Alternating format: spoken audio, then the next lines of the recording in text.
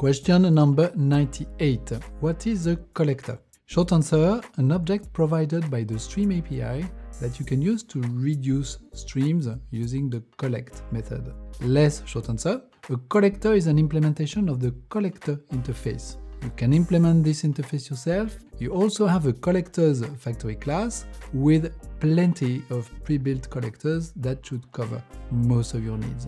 You can do many things with collectors.